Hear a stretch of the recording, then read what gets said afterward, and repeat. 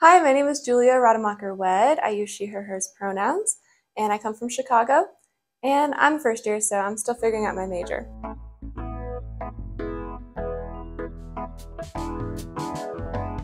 I never had my own room at home really, and so I've never really been able to decorate my own space before. And coming to college, I thought I was going to try and make it like a Target commercial with aesthetics and matching. But I kind of just ended up throwing a bunch of stuff in a box that was important to me and that I might want to remind me of who I am in a new place. And it all fit really well on the wall. And so I really enjoyed having a space where no matter what happens in my classes or what new things I'm learning, I come back and I see these things that let me know that there are people who care about me, there are things that I've done before I've gotten here. And but also to be in this space that is I have this side of my room that's mine, and it's quiet, and it's a place where I can rest. I really love having this windowsill where I can decorate with some things from home. I try to keep plants, but they don't always last very long. And then over here I have all of my school notebooks and binders and things I need for classes, and so every day I just switch them out from down under the table and put them in my bag. I also have some books on my bedside table to read before bed. Over here I have my wall of just things from my life before college. So I have protest signs from various protests that I've taken part in. I have notes that people wrote me before I left for college, a map because I love geography, and then pictures of people from home. And I've also added a few pictures of my friends from events at college. I also have my bed, obviously, which I kind of change out the, I'll either have 1 or 2 blankets depending on the season. And then I usually try to work at my desk because it's a desk and that's what it's for. So I also have a few pictures on my desk. This is a picture of everybody at home. And I like to keep a workspace so that when I get back from my classes, I can put my computer and my water bottle down. As you see, I was working before this. I also have a few things that I needed to put on a surface. And so I have a photo from home. I have my essential oils and my diffuser.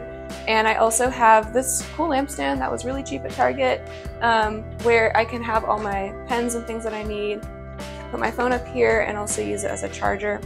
And I actually have my lamp pointed up so that at night it's kind of like a soft light that reflects off the ceiling.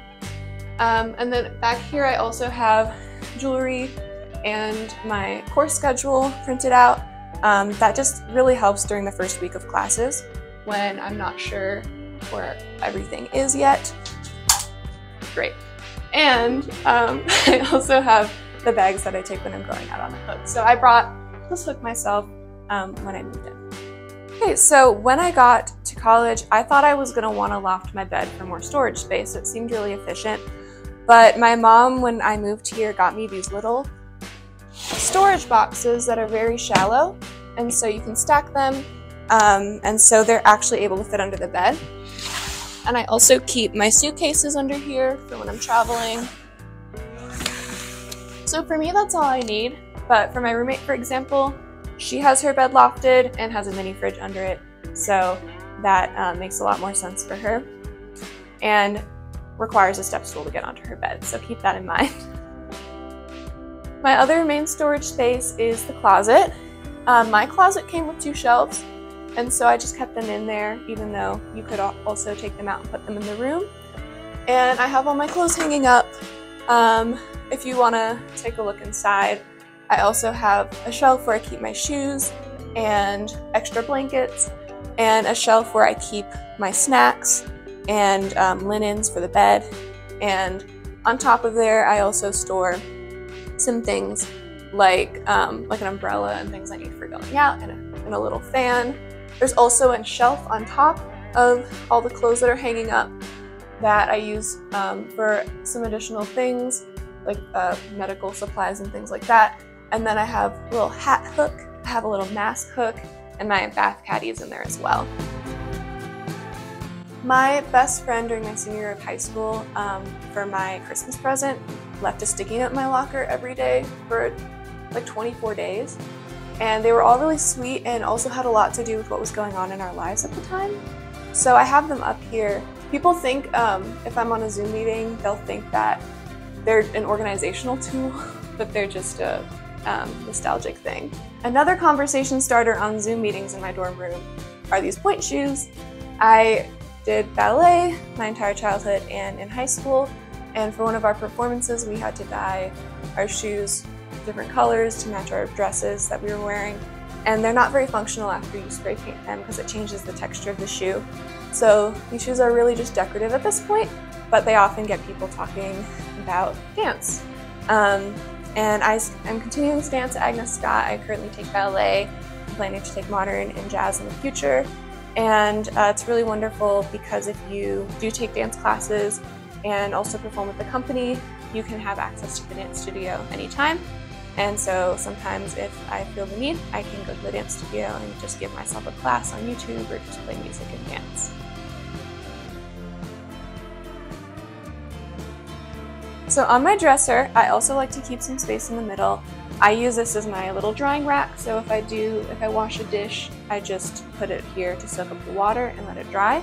And then I have my hair things on this side, my jewelry on this side, and some lotions and things right here. Up here, I have not only my pointe shoes from home, but also this cute little thing from our Agnes Palooza a few weeks ago in the spring.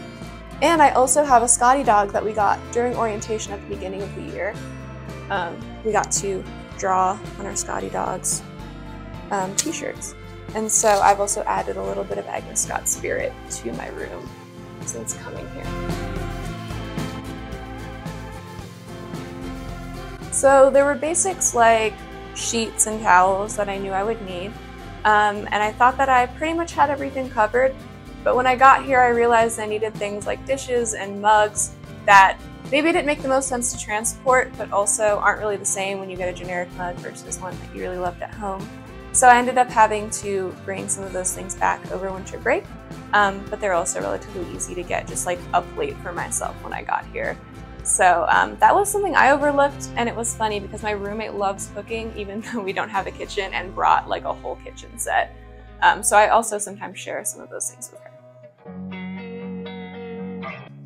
Each of these stars, someone who was at my birthday celebration wrote something about me on it. It was very random. One of my friends wrote like geography because we liked to compete in geography games.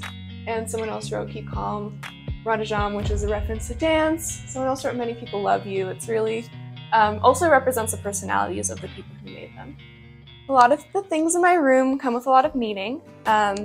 And this particular blanket was knit, crocheted, something like that, by my auntie at home, one of my play aunts, and she did a different, it's called a weather blanket. So she did a different row for the temperature every day of my senior year of high school. And so you can see it starts like in the summer and goes out through the winter and the spring, and I'm from Chicago, so this was probably like a sub-zero day right here. So it's really cool because it's incredibly unique. There's no other blanket with this pattern because it's made just of the weather in Chicago every day of my senior year of high school. And it's really special because of the thought that she put into it. But it's also a beautiful blanket to have and very warm in the winter. The first night I got to college, my roommate had her little art pieces up on her side of the wall, and I had not had the time to put everything up on my wall yet, and I just kept looking at her side, and I was so drawn to it. And when I come in here, a lot of people notice the bright colors on the wall. They notice that the things here have meaning. And so I'm really pleased that even though I didn't get a color coordinated set, that it is me. And I've also been adding to that. So like I did this embroidery piece and added it to my wall.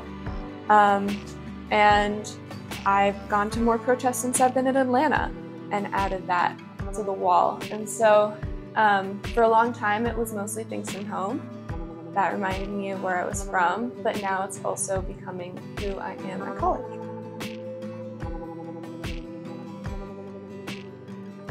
Thanks for stopping by. I can't wait to see you on campus.